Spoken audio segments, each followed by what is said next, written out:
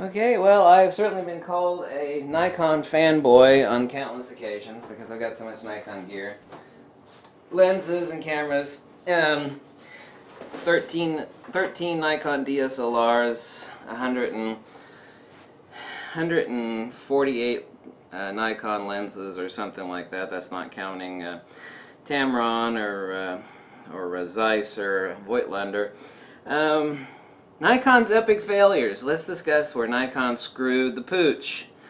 And the video after this will tell you what's actually coming next year in general, and also what Nikon is going to be rolling out. By the way, within the next 24 to 48 hours, Nikon is going to be announcing the D5. So Nikon in New Zealand made the mistake of releasing the information early yesterday, and apparently someone was like drunk at the wheel in New Zealand, and you know, figure the Kiwis, right? Now, but anyway, so it is apparently the case that within the next 24 to 48 hours, Nikon will be unveiling the D5. Not that I give a damn, because it is a PJ camera, and it doesn't impress me one bit. Thankfully it'll be made in Japan. Thankfully their flagship cameras are still made in Japan with quality and pride. Where has Nikon failed? You remember that goofy douchebag from Dude, Where's My Car? The guy that married Demi Moore, and he's like 30 years younger than her. Ashton Kutcher, yeah, that's his name.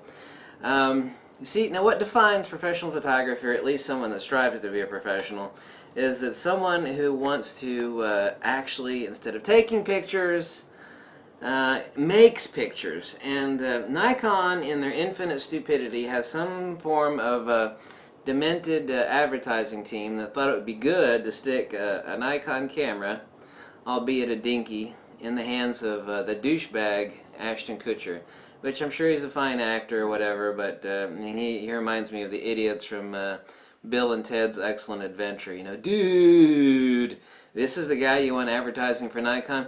That's not the important thing that they got him to do that for. I mean, there's all these guys that are actually up to their elbows in blood and muck and dirt and on the front lines and trekking through the jungle. See, people actually strive and actually admire something that is better than them, and they want to elevate them. It is a natural... This is where Nikon fails. People in advertising don't know jack crap about psychology. People want to elevate themselves. So if you see a professional race car driver and he endorses a product, he's like, oh yes, this Ford is a great car, and you know, you can see his awesome, mad, crazy skills with the car. See, when you stick a camera, doesn't matter what Nikon model it is, in the hands of a douchebag, and he's using it in the same way a moron would use their iPhone, then you got a problem. Nikon's advertising department really screwed the pooch. I mean, that is not something that you'd want to advertise. All you're doing is saying for a whole lot more money, you could buy something that any peckerhead with an iPhone can do. He's just sitting there with the camera going, ah! And he uses it to Wi-Fi the data to his iPhone, which of course, you know, radically downsamples the picture, so you can like Facebook it to your friend. I mean, what the are you Nikon? Have you lost your damn mind? Whoever hired your advertising team, you know, it needs to be fired. You need to fire your advertising team as well. I mean, you are crazy. You are just bat crap crazy. So stupid. Really, really dumb idea. Show a professional in the muck and the dirt creating beautiful images with like a 300 millimeter f2.8, like taking pictures of some sort of exotic whatever the hell it is, or some of these guys that are rappelling off a cliff edge. They're hanging from a 1/4-inch string of nylon rope, and they whip their Nikon out, their D810 or whatever the hell it is, and they're taking pictures, you know, these radical pictures that people dream of taking. You know, the crap that you can't take with an iPhone. You know, these stunning prints that you can print out. You know, show somebody printing out a giant 20 by 30 that has incredible detail. Oh, what do they choose? They choose the dude from Where's My Car, Ashton Kutcher, to take douchebag iPhone photos. Jesus Christ, Nikon, you really screwed up on that one. Okay, point number 2. I guess I nailed that one to the wall. And you know I'm right on that. You know, you can't deny it. I'm right. Tax write-off. Nikon, you so stupid. Let me see. You ever heard of subliminal advertising or free advertising, stuff that's a tax write-off? Nikon could have been sticking these vinyl stickers, like real company, like Black Rapid, for example. You know how small the company Black Rapid is that makes Black Rapid straps? They put in these nice vinyl stickers inside all their crap so people can stick that to their cars and their friggin' gear and other people can see it.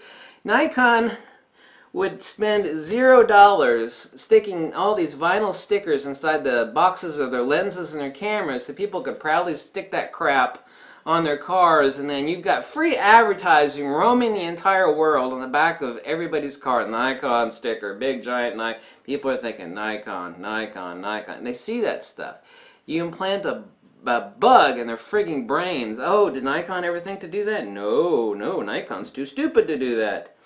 What else did Nikon screw up on? Oh, so many things. What else did they screw up on? Oh, yeah! They decided to roll out that abortion, the Nikon DF, and of course it uses the Nikon D4 sensor, which is nice, but they decided to use the autofocusing system from the Nikon D600, which just sucks ass. It's just bad, and it's just this giant, obnoxious beast. Now, Nikon has an enormous cash bank of that they could use for research and development. And you think Nikon couldn't have actually whooped Fuji's ass by making something, if not exactly like this, then something similar like this? I know they want to get into the mirrorless. Even if it's not a mirrorless, it could have been half the size of the Nikon DF with a real reflex mirror inside of it. But, you know, half the size. It's still an all-magnesium chassis. Magnesium doesn't weigh that much. And they could have had an all-manual experience, yet still be digital like this. You see, Nikon, the small team, this is why big things always, you know, they lumber, they move slowly. Little companies dash around like rats.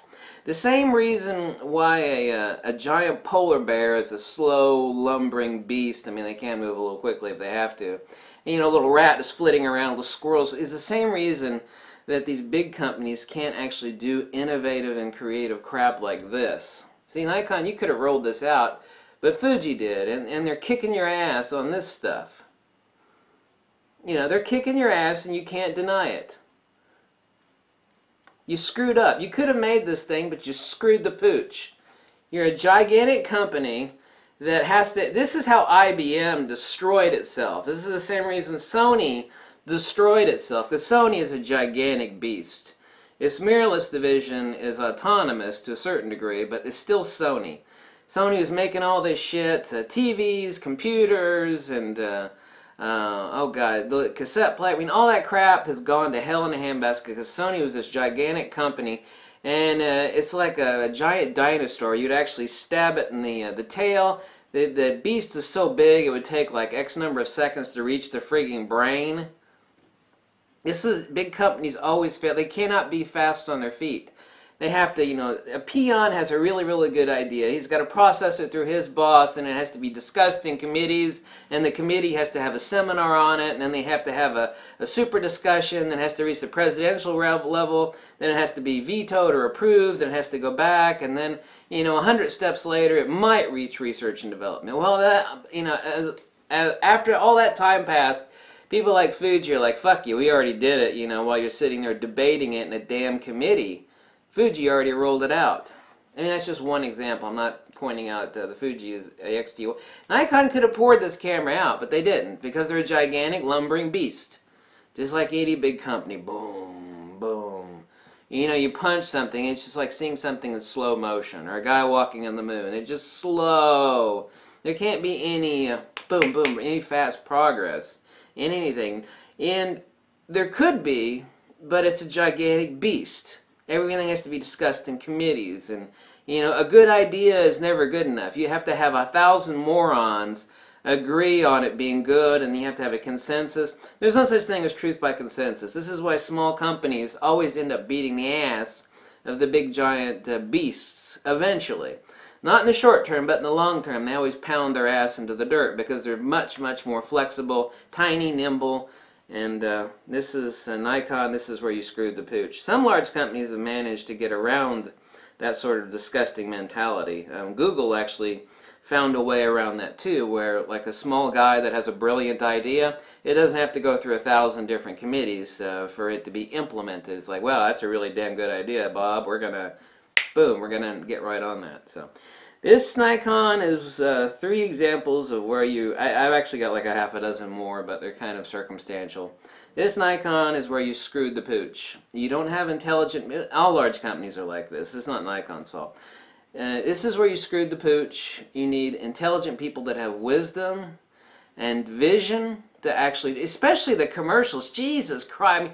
I don't even drink. I could get drunk and someone could beat me over the head with a baseball bat and I could roll out better commercials than your advertised stuff that would actually inspire people. People like, oh shit, I gotta go buy a Nikon.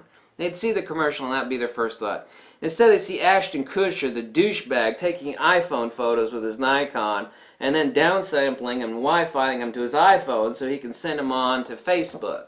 Oh, Jesus Christ, Nikon. I mean, that's what you come up with. It's, 60 years of glass, and you're about to celebrate your 100th anniversary, and you pick the douchebag Ashton Kutcher to represent. How about some guy that's bleeding in the dirt, that's waiting 4 hours for the perfect picture with his Nikon D810 or 7100? Nikon, give me a break for Christ's sakes. Anyway, that was my little rant against Nikon, and if anybody thinks I'm a hardcore Nikon fanboy, hopefully this video would dissuade them.